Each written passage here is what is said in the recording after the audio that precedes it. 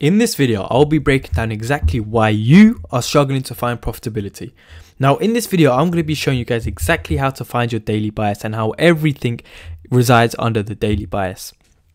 Now, ICT actually teaches this in a lot of his teachings, and I understand that I've given you guys so many videos on entries and strategies. However, you guys need to understand the higher time frame bias, because without the higher time frame bias, you are simply not going to be able to trade the correct direction.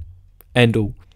So in this video, I'm going to be breaking down exactly how you can find your daily bias, exactly how you can break down exactly which way you're going to be trading, and then exactly how you're going to be looking for those trades in the lower time frame. So hopefully this video does help you, but let's jump straight into it. So first things first, we need to identify what is the market trying to do. As ICT says, okay, it's either rebalancing imbalances or rebalancing inefficiencies. Now, what do I mean by inefficiencies? Inefficiencies will be like fair value gaps and stuff like that. And then obviously, oh sorry, I didn't mean to put rebalancing imbalances.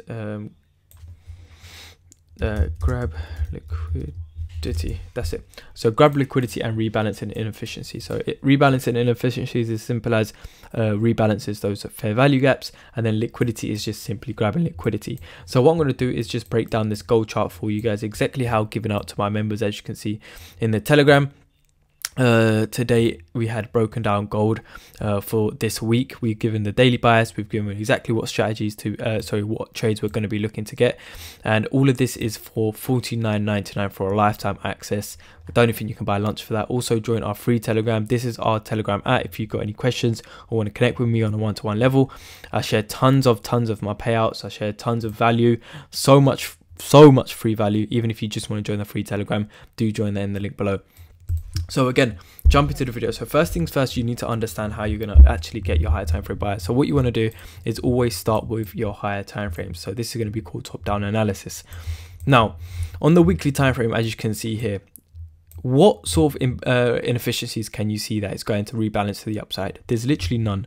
There's no fair value gap on the weekly time frame.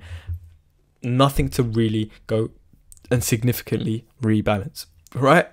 Now, where does the liquidity reside? Now, what is liquidity? Broken down in very simple terms. We do teach this on our YouTube on the liquidity video. But basically, liquidity residing is just going to be old significant highs and lows. Simple as. So as you can see, we've got sell side liquidity here. We got more sell side liquidity here. And then we could potentially give buy side liquidity here. But also, I want to note out that weekly highs and lows is a very, very key magnet to liquidity, so we can simply just mark out this weekly high. But however, I just want to teach you guys. So first things first, what can we see with our eye?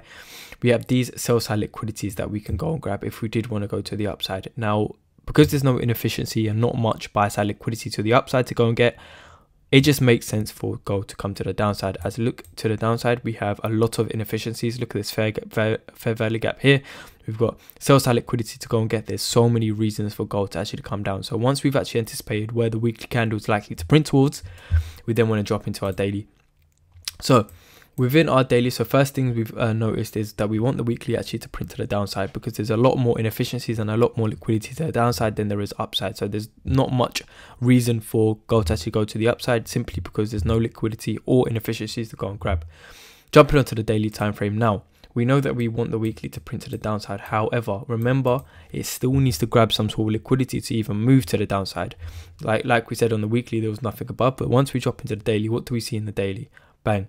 First things first, we notice with our eye is simple, which is this fair value gap here. So this is the fair value gap that we could potentially work towards. So first things first, we need to understand, look here, last weekly low got swept, okay? So if we had swept this last weekly low and continue going down, we could see that this is the next sell side liquidity that we will be working towards. However, we swept last week low and then reversed. Now that we've actually reversed, right, where are we going to? What inefficiency are we going to fill? We have this fair value gap that we're moving into now. So we know that the weekly needs to print to the downside. Reason being, there's no inefficiency on the weekly or sort of sell side buy side liquidity at all. So we know that we want to print to the downside. Okay, on the lower time frame, which is on the daily, we know that we swept last week's low, so that we've already grabbed liquidity, but we also reversed. But what is there? Why did we reverse? What sort of inefficiency, what liquidity are we working towards? We can see here we have on the daily time frame this fair value gap inefficiency. Now if price moves into here and then starts getting a market structure shift on lower time frames, we would obviously look for shorts, which we've also just broken down in our weekly breakdown. However, if we literally bullet through that, we have another fair value gap that we can potentially work towards. But you always want to work towards the nearest one, okay, which is going to be the most recent and the most nearest one, which is here. Now what do we also have here? We have a high. So once this high gets taken out, this will be buy side taken out. When buy side liquidity gets taken out, what do we look for? Sells. Why? Because it sell stops on top of buy side liquidity. So now we've actually marked out where the inefficiency is on the daily time frame, or even the liquidity area, which is this old high. We drop into the 4-hour time frame. Now what do we have on a 4-hour time frame? ICT actually teaches this type of liquidity, which is called trendline liquidity. Now how do retail traders actually use trend lines? They use it for these bounces. However, ICT actually uses it for trendline liquidity. As you can see, this is clear trendline liquidity and we want this to get taken. And what does that align with? This inefficiency on the daily time frame. So once this gets taken, we will be seeking some sort of reversal from here. How would we be doing that? We'll simply just be looking for market structure shifts on the 15 and the 5-minute time frame. But that's sort of how you can get your daily bias, your weekly bias. And now we've actually identified we want the weekly to print to the downside. Okay, done. Does the daily align with that? No, not yet. Why? Because we need to actually go and fill this inefficiency, then move down. Now you can just be patient until price actually moves into it and then starts turning around, or simply be taking counter trend trades to that inefficiency. But again, you're not actually going to be striving for higher risk to reward, because it's less probable for buying than it is for selling. But that is literally how you are going to get your higher time frame bias. So easy to identify. Again, the market only grabs liquidity and rebalances inefficiencies no matter what time frame you're on. Now your higher time frame analysis needs to be done on the weekly, daily, or the 4-hour, which is totally actually all three of them need to be done. But that's how you identify higher time frame bias. Again, do join our free Telegram in the link below. So much free value. We share tons of payouts, tons of giveaways, tons of trade ideas. Again, this is our if you ever want to message us and talk to me on a one-to-one level. And then we do have a mentorship for literally $49.99 where we drop so much value, just our general chat. Then we have the weekly breakdown section. We have our actual course where we teach all of our concepts, and then a strategy, which is our main strategy. So do join that in the link below. Very short video, very easy. Hopefully